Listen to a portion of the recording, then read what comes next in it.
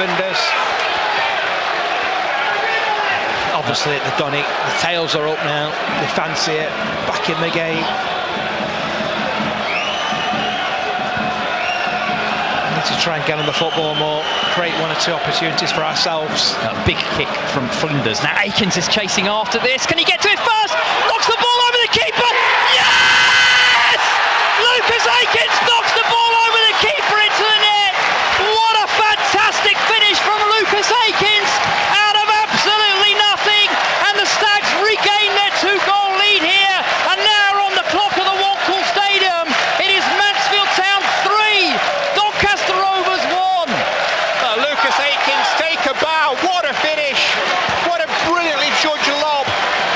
It's as route one as they come, but it was all about the composure of Lucas to get enough on that.